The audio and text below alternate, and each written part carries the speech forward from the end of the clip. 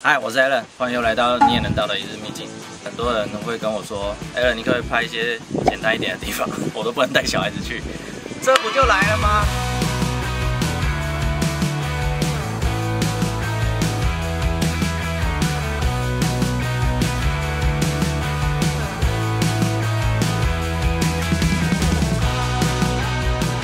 看后面这个桥很熟悉，对不对？今天又要去龙穴瀑布，我刚差点讲龙穴温泉。龙穴没有温泉，去年才去过，为什么今年又要去呢？因为今年特别变得很亲子，水没有那么深，对小朋友来说危险会变少。今天还会想去的另外一个原因，就是我看到人家影片啊，有一条新的路，你高一点的车子甚至可以直接过水，我蛮有兴趣的。最近换了大白熊嘛，所以就要去看看我们的车能不能过去。我们买车已经3个月了，做了一些配置，所以等一下也跟大家分享一下，还有我们怎么在车上睡的。好，去玩水。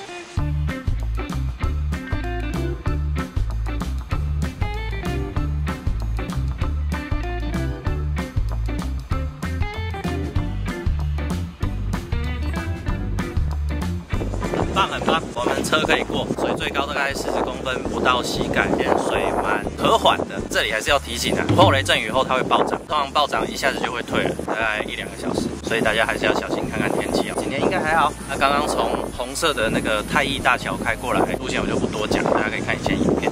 你开还是我开？我开。好，你开。走。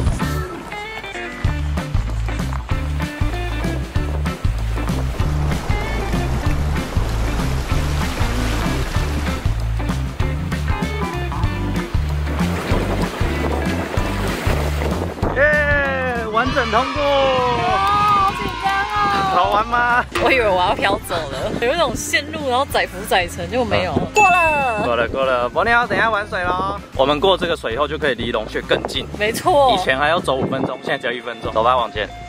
前面很乱哦，要小心哦。走。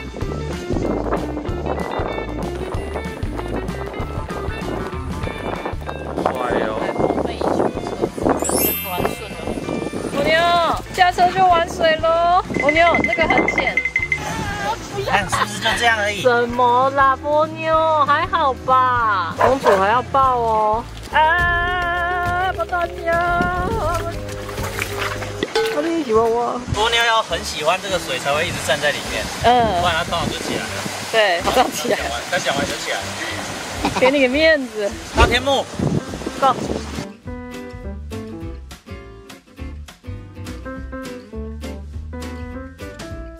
在搭天幕的同时呢，来分享第一个大白熊做的动作，就是贴车膜。噔，这个是一直想要做的事情，因为每次去户外真的很容易刮伤啊。我们要保护我们美美的车漆，以后呢也比较不会花更多钱去处理。当初呢颜色非常多种，色票好几本，花了好多心力去思考，因为这一贴就是5年的事情。我觉得一个重点是，我的车壳是一个比较圆润浑厚的形状，它不适合做一些太膨胀的色，会让体积看起来更大。什么叫做膨胀的？举一个例子。橘红、宝蓝，这种都是膨胀色。那其实还有很多选择，比如说棕野绿，比较森林感的，比较淡一点的奶茶色，这个可以算是适合我们车型的。但是呢，我最后还是选择了象牙灰，而且呢，选了消光面，非常的耐看、低调、品味。自己讲。第二个觉得超级好用的就是我们的脚踏垫换成了3D 卡固，这个我们在粉专有分享过详细的介绍，大家可以去看。实际使用呢，真的很棒。它有一个女儿墙，无论我是泥沙、水倒下去都不用怕，去自助洗车场真的很快就处理好了，推荐给你。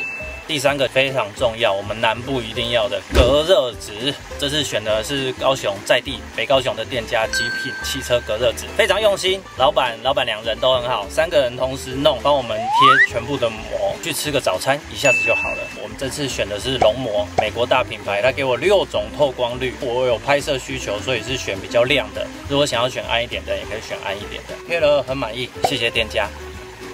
之后再去找你们。我们先去玩水，等一下再来补车上的床。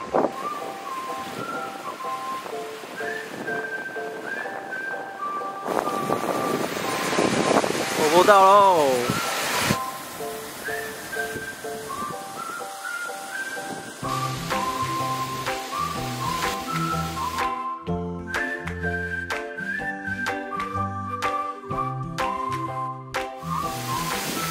深度不错啊，赶快下去就不会冷了。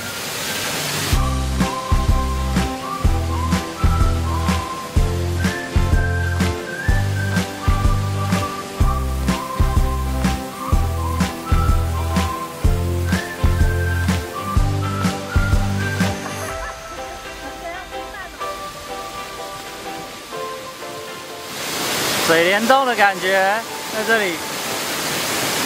你是什么阿伯哦？听不到。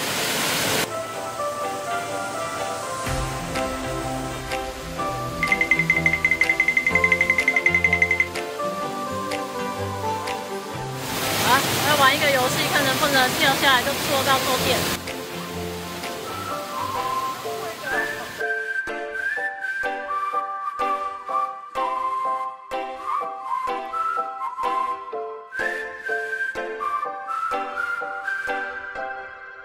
这一块很棒，很适合躺在水里。很边缘，对。对，你这好像晒猪肉呢。然后拍出那种鲜感，晒猪肉。看我这样子，很有意境吗？他说这样有意境，大家想想看。是有意境的人就看得出来有这个意境。OK， 我会意境。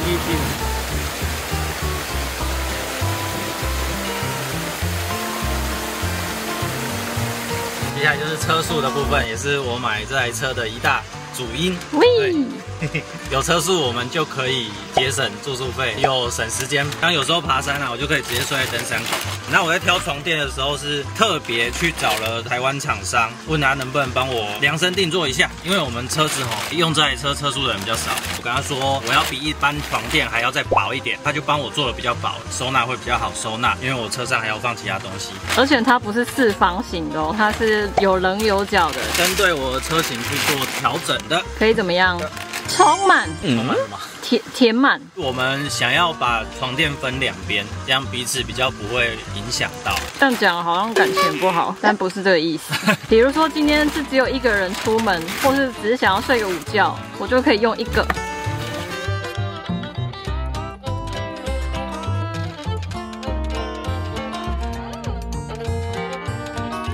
这个是床头延伸板，就后座倒下来之后，中间会隔了蛮远的，或者是你身高比较高，你需要前座比较前面，就需要这个延伸板，让你的头是有支撑的。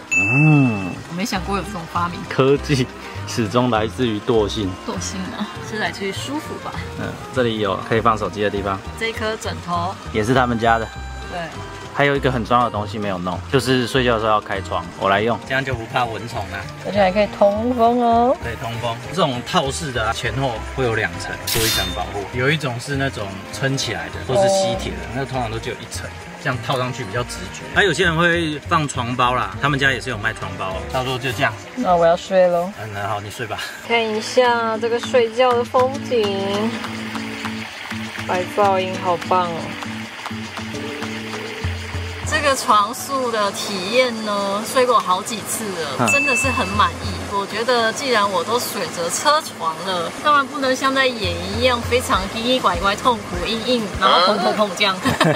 推荐你们。然后这一次呢，我们跟厂商谈的团购优惠，床垫买就送枕头跟床包。平常官网是没有送枕头的，枕头直接送，金额都蛮优惠的。他给我们这个包套非常推荐，无论你的车型是如何，你都可以上网去订购，都会送。因为他们也卖很多了，所以你只要大概讲一般会车速的车型，他就可以出那个尺寸给你。只要备注一下你是什么车型就好了。如果你要第2颗枕头就加购，加购也有优惠，比官网单买还要便宜。是延伸版。也是可以加购的，通通都比较便宜。为什么不买充气的？不知道啊，你不知道？一般的床垫不会坏嘛，可是充气的，如果一不小心真的弄破了，就是破了。虽然说现在充气的也做得很好，但是我就是多了那一层担心呐，所以后来就选择这个厂商这样子。象牌床垫，大家去看看。我可以再补充一下。好啊。我们在拿到床垫的过程，我觉得蛮开心的，就有满足我心中精量厚的这个数据。它原本的厚度是比较厚，跟老板说我们真的想要收纳小一点，最后一层截掉，倒数第2层缩短，睡起来还是很好睡。市面上在7到8公分，那我们定做之后，快到5公分的厚度，收起来会比较小，但是又睡得可以。大家有兴趣下去下面看。人家讲怪怪的。今天的龙穴就是跟我开头讲的一样，今年非常否亲子。刚刚最深的地方，面对瀑布的左手边，最深是170，其他地方大概就跟一般游泳池一样，大概150、140，甚至130。小朋友来，大人有看着，然后危险性不高。唯一要注意的就是，如果午后雷阵雨的话，这边是会容易快速涨起来，可是也很快就退了，所以就看好撤退的路线。另外一个特点就是今年车子可以开到对面，只要高一点的，以前没有这样子。很多人问我说 ，Alan， 那秘境就那些啊，拍到有一天没了，你频道怎么办？我就说，就每年都会变，就是这个样子。今年这个龙穴这里一定会变成野营天堂，而且是车宿野营，因为大家都可以把车开到旁边。其实我在讲的当下已经是这个状况了，推荐给大家。谢谢龙穴，今年也很棒，谢谢你。什么梗啊？没有梗，谢谢你啊！这集就这样哦，喜欢的话记得按赞、订阅、分享、开小铃铛。还有去搜寻烙野孩，我们都会亲自回哦。我们也有会员频道，有机会一起出去玩，就这样，拜。